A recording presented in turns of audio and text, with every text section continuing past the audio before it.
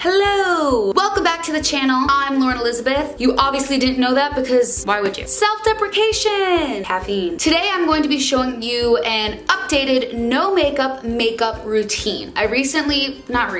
What is ever recent about my YouTube channel? Nothing! The last makeup video I uploaded was kind of like an everyday makeup routine. Obviously my everyday makeup routine has changed, but the biggest thing that's changed about it is that I hate wearing makeup even more than I already did. So, I'm going to be showing you, I literally haven't even unpacked this bag in the past 2 weeks. This is all I've been using. I've done my makeup with this bag in the car. I've done it in Mexico. I've done it in my bathroom. I've done it in my other bathroom. All sounds like places I've had. So basically, I want to show you guys my no makeup routine. It requires a very, very simple amount of makeup. As always, there's ways to tone it down and to build it up and to add layers, but literally, I purposely didn't even look through anything else anywhere in my apartment. I just wanted to show you guys what I've really been using. So let's jump into it. Why do we say that? We're literally not jumping. Obviously, I wash my face and like do my toner, my serum, or whatever. And then I do think you should use a primer. I don't have one in here, but I am gonna cheat and I do have a priming water. Skincare is obviously the most important thing. If you use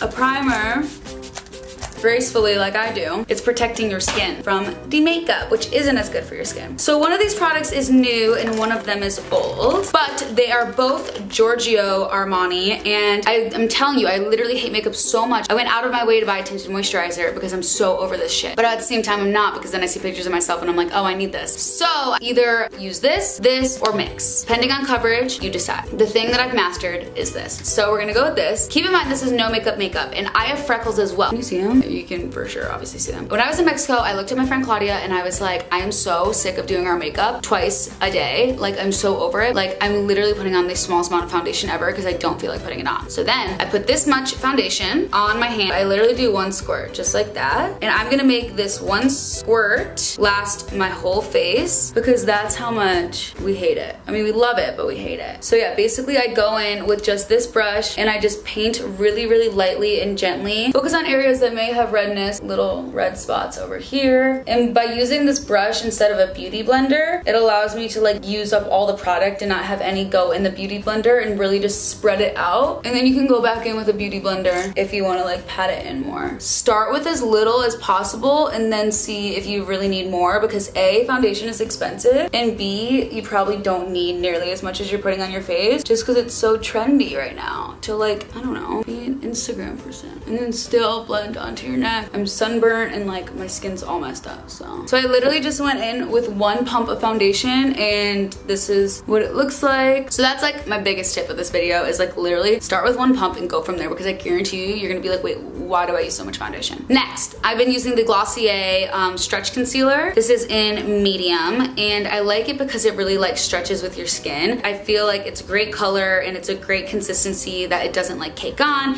It's super natural. It's just like one with my skin. Glossier is all about like skincare first, like makeup second. I think that's like their literal slogan. So it's like definitely a brand you can like trust when it comes to this kind of stuff. And I literally just go in with my finger and get those under eye bags. And then I'll even go like if there's really any other, I usually really like concealing right here. I'll go in those places, but I also want to try and keep my freckles showing. Go in very lightly with the concealer, mostly just in places you want to highlight and where there's really any redness. It wasn't covered by the foundation, but mostly that's all you need. Oh, I forgot the like other favorite thing ever. Hold on, I need to be right back. Excuse me.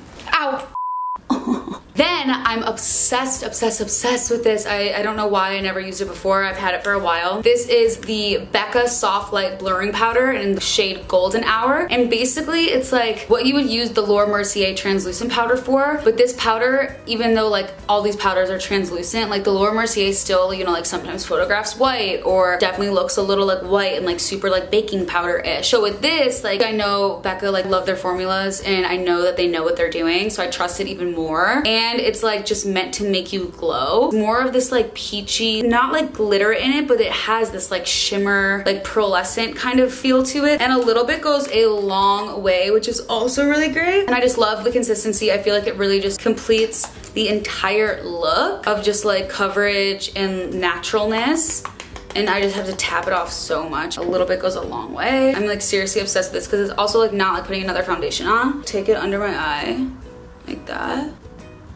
Like that. It's just so much better than using translucent powder. I'm like obsessed with this. Then I'll put it like here and here and like just kind of drag it out. And I feel like it just brings my entire complexion and skin together. You can see like I'm already have a highlight and it's literally just from this powder. So next, obviously I need bronzer because I love bronzer. I'm actually also using the Becca bronzer. The reason why I love theirs, this is in my favorite colors, Ipanema Sun. I love theirs because I like know so much about the formulation and like the reasons like behind Becca products, which also makes me love and trust them even more, like I already said. And so this, as you can see, it's the perfect natural bronzer. So like this isn't like a matte bronzer where it's gonna look just like muddy. It's the perfect like actual natural bronzer without being too chunky, glittery, shimmery, or being like too matte and brown. So it literally just actually looks like you got a tan instead of you're just like wearing a bunch of bronzer. I use a little bit of a darker one just because obviously I like being tan and I actually don't have self-tanner on right now, so this kind of off, but you get the idea. And also like there's so many shades, whereas like a lot of companies don't really have that many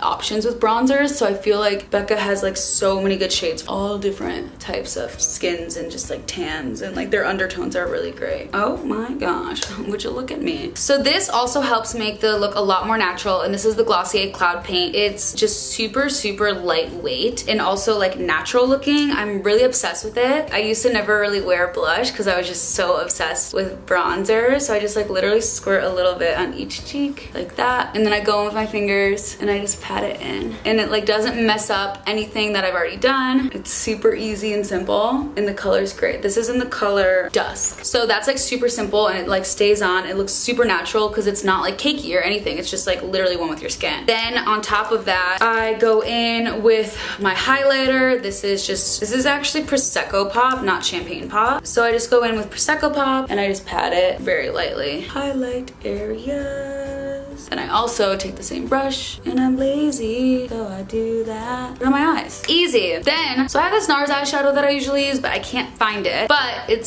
makes it even easier. All I usually do anyway is I take bronzer and I just put it on my eyes. Voila. Then I take just a clear eyebrow gel, and I would usually take like Boy Brow or something, but I can't find it ever since I talked about it in that freaking video. This will do for now. And I just like brush up my eyebrows. Then I take mascara. I don't like doing too much on the bottom. Does anyone look pretty while doing this? I also always get it on my eyelid. Ah, decent. Then I usually take my Bite Beauty Agave lip mask and I just put that on, but it's literally 10 feet away, so I'm using this. So this is my no makeup look. I'm wearing makeup, but it doesn't look like, yes it does. I'm wearing as little makeup as possible to be socially acceptable to walk out of my house, okay? This is what I look like from far away. This is what it looks like up close. So you can still see like some of my freckles, or at least that I'm like a person with freckles, you can tell. And it's just glowy and bronzy, and there's not that much on. Voila. Thank you guys so much for watching. I hope you enjoyed this video. If you did, give it a thumbs up